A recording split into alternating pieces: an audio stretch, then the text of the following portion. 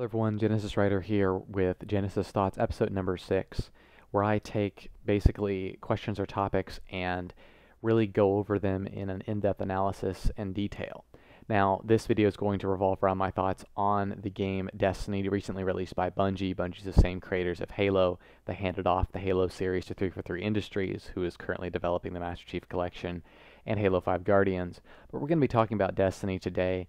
And I want to warn those of you who are really enjoying Destiny or really like Destiny that this video is not really geared towards you, and I'd recommend just skipping it entirely.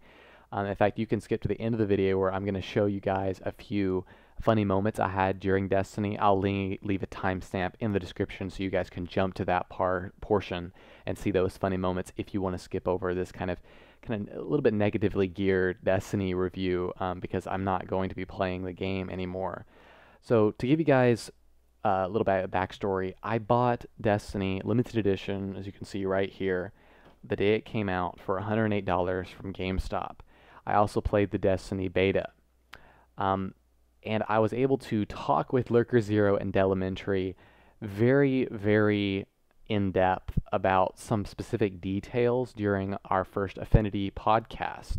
And it was really, really interesting because Lurker Zero likes Destiny. Delementary played the beta and then did not purchase the game because he played the beta, didn't like it. So if you guys want to check out our discussion of that, please watch the video in the top right hand corner.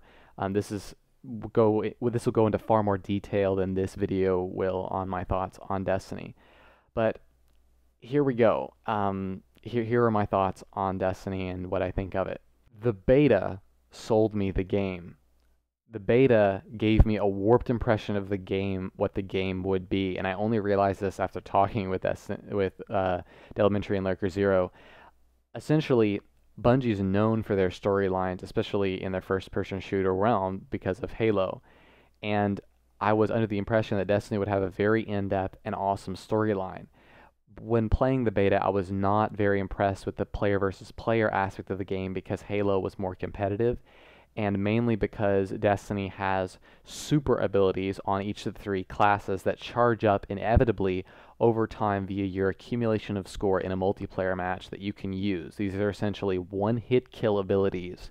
It's very frustrating in games like the Territories mode or Zone Control mode in Destiny because you'll get supered in a zone, and that constantly happens throughout a match, let's say.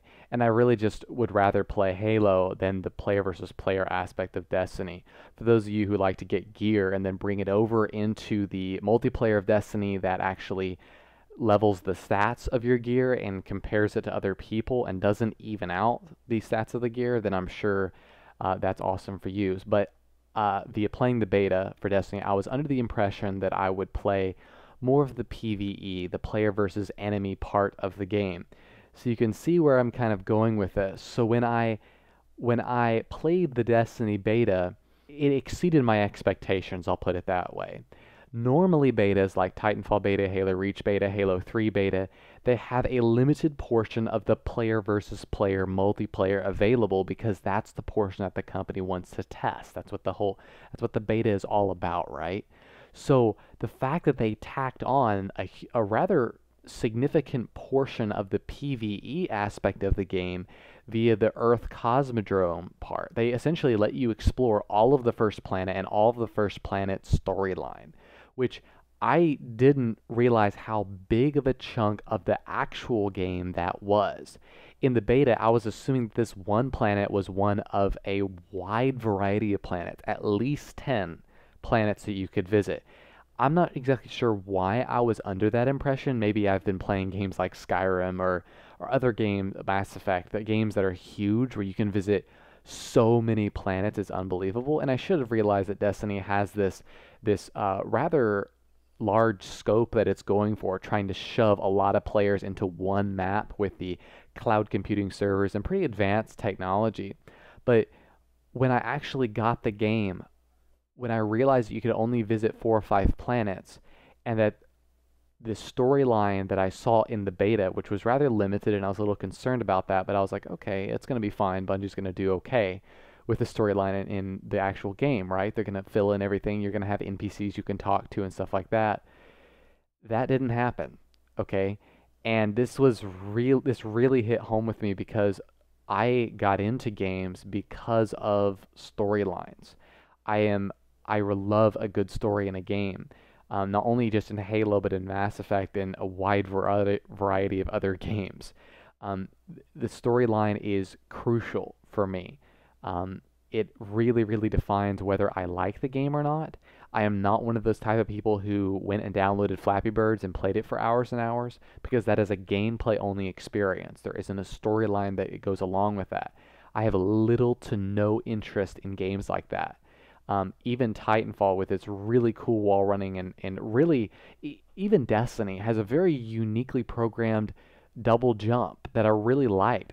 The fluidity of the Destiny gameplay is substantial. Only Bungie could pull off something like that. But the gameplay alone is not enough to pull me in.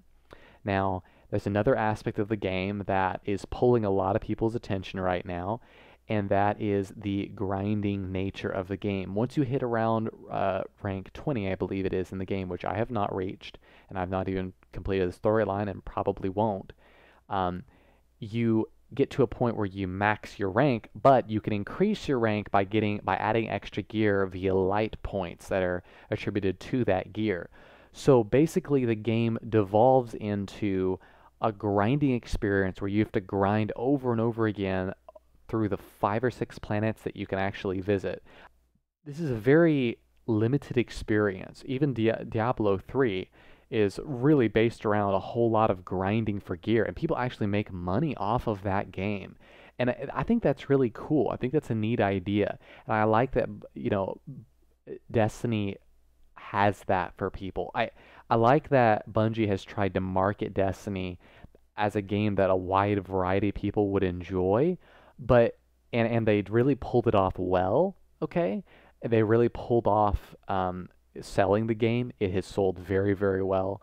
They really pulled off making the game just enjoyable and fun to play with friends. But I could already tell via not very long playing into the game that it was going to devolve into this grinding experience where I'd have to repeat missions over and over and over again. I've only done a whole lot of grinding with 1 or 2 Final Fantasy games and a few other games that really weren't grindy based. And the last time I can really remember grinding through something was Halo 4 Spartan Ops to get to SR 130 with double experience points, which I really should not have done. But I don't enjoy grinding. It's not something that I really want to do. And yes, you're grinding for gear and higher level things with a promise of DLC content that will be released in the future, like strikes and raids. And there's a lot of positive feedback coming from the strikes and the raids. These are very high level missions. I think you have to be a minimum of level 26 to even get, experience the first true raid that they have in the game, which gives out very high level gear and stuff like that. It's cool, all right? It's a very cool, promising idea, but I am simply not willing to grind through to get digital items in a game, essentially pixels changing color. Okay? It's just like I'm not willing to actually pay for avatar content for my avatar on Xbox Live. I'm not willing to do that. Okay? And I know that's really simplifying it. Pixels changing color. That's really like, basic. It's more than that, obviously, but I can't bring myself to mentally spend that amount of time in a game for very little payoff. There's no backbone to the game with its storyline, so I don't know. And I want to give a few more examples of the storyline. There's no NPC characters you can walk up and talk to and relate with, and they tell you more about the story in the world. Yes, there are cutscenes. And yes, your character does talk somewhat, but all the interesting characters in the game, the stranger and the various characters, they don't have enough personality and character development. I really wish I could just walk up and talk to them like you can in Mass Effect and Skyrim and all these other games. If the game had had that portion to it, I would definitely still be playing it. I'm not even joking. The Grimoire cards that you unlock by finding dead ghosts, essentially collectible items scattered throughout the Destiny PvE universe, they unlock various lore that you can read on the Destiny app or Bungie.net, but that is not enough to actually make me continue wanting to play the game. And for a lot of you guys, you're probably like, well, Genesis, you spent $108 on this game. Why would you not want to go ahead and continue to play it?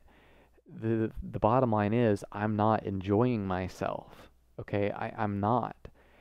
It's not that the game is bad. It really isn't. It's a game for a very specific type of person that was marketed by a company that is wildly popular, and the company marketed it towards everyone. Like it's an activity that everyone can enjoy, which is great because I sold a lot of copies via that method. But there's a lot of people who are recognizing that the lack of story in the game is just a huge breaking point. I'm going to link you down in the description to a text review, if that's your kind of thing, where someone in a few paragraphs summarizes the game and what they thought of it and their thoughts on the game that I really enjoyed, and it really resonated with me and talked about a lot of things that I mentioned here in this video. I'm also going to link you to a very, very well-made video by Game Trailers. It's a review of the game, and they're very non-spoilerific with their reviews, and they're very cut to the chase, very, very pointed with their reviews, and they're not 20-minute, 30-minute reviews. This video is just a little over 10 minutes long, I believe. I'll link that to you guys in the description down below as well. And it readily identifies all the things I've talked about here, but in a much more succinct and interesting way. And I hope you guys understand that Destiny is not a game that is bad. It's just a game that I'm not enjoying. And from this point onwards, I'm probably not going to be pre-ordering any more online only or multiplayer only component games. I'm only going to be pre-ordering games that I know about, like Halo or the Halo the Master Chief Collection, where I know the games that exist in there, or a game that has a significant single player experience, and I know it does, that I'm already familiar with, like Mass Effect, or more recently, in the future right here, Alien Isolation, which I'm very hopeful to play on my channel. So guys, I hope this helped you understand how the Destiny beta gave me kind of a warped impression of the game. Then when I bought the game, I was kind of let down and disappointed. If you guys enjoy the game, let me know in the comments down below. Thank you very much for watching this video, and I'm sorry for kind of bashing the game in that respect. There's a lot of people who like this game, and props to Bungie, the developers, for trying out this new area of thought. Once again, if you want to see a lot more in-depth thoughts on my thoughts of Destiny, and also Delementary and Lurker Zero's thoughts, again, please watch our podcast that we did, our first Affinity podcast. I would really like a lot of people to go watch that up here in the top right hand corner. You guys can click on it right there. I'm sorry for the setup behind me and everything. My microwave is actually right there, but and my refrigerator is being covered up. I'm trying to cover up all this stuff, so you know, it's not tacky or whatever, but I am still rearranging boxes. Someone asked me why have I know this is kind of off topic, but someone asked me, why has my move taken so long? It's because my room is so small, guys. Like, my bed is just literally like right here, okay? And that's it. All right, this room is very, very small, and I've had to, compensate for that. So thank you for watching this video. Subscribe for future Halo 4, Halo 5 Guardians, Halo the Master Chief Collection content. Also, as well, I'm going to be playing through Alien Isolation, and I hope to be uploading that to my channel. Thank you guys for watching this video, and I'll see you guys in the next capture or whatever I end up recording. Peace.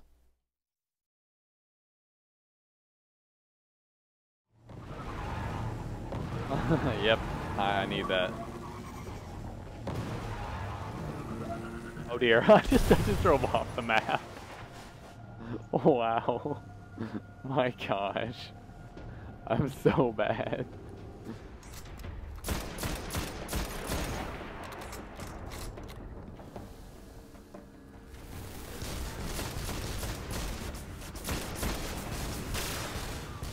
Hold on, I've never seen an enemy like that before.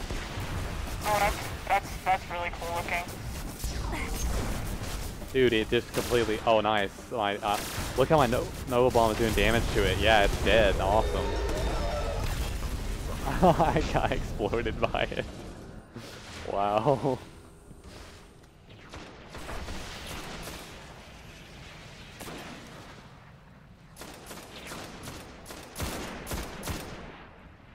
There's just people right for the taking down bottom mid. One shot bottom mid, one shot bottom mid.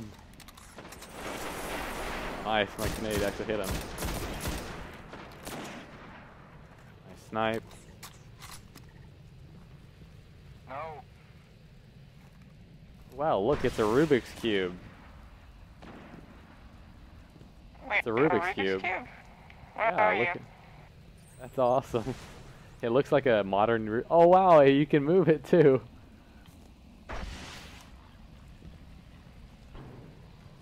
So this is what people on Venus did for fun. Yes, exactly. Like, what is this? I They punch played it. around with giant Rubik's Cubes all day. Hold on, we gotta solve this, guys. Keep hitting it, it'll change eventually. Yeah, exactly.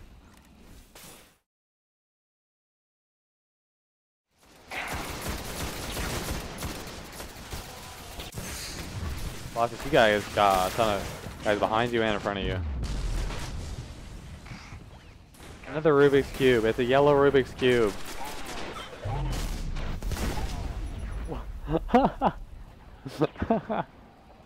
There's a yellow exploding Rubik's Cube. Wait, Oh my god. It well, exploded. Genesis, I think you've learned your lesson not to play with Rubik's Cubes anymore. Yeah. Dang it. Nice work. I found a Rubik's Cube. This better Oh, get us go ahead into and the shoot Black it. Garden. Let's go get our key from Okay. the Queen. Oh, Aw. it didn't blow you up. That's so dumb. The Rubik's Cube must like not like me or something. It's because I'm a girl, isn't it? What? It probably doesn't like you. It likes me just fine. Are you indicating? Are you being so sexist right now? Are you being sexist? Yes, think- I'm being sexist.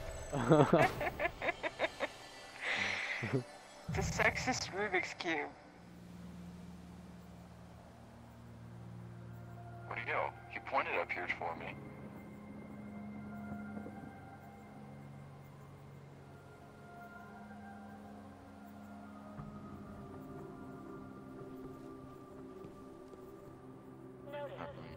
Peaceful thought, Genesis Roger. Yes, very much so. Oh no! You dunghole.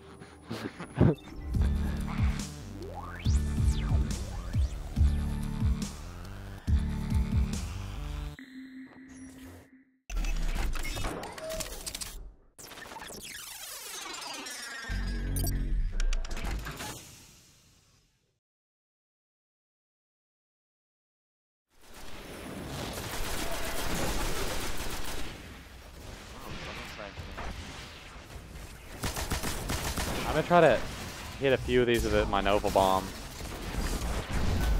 Okay.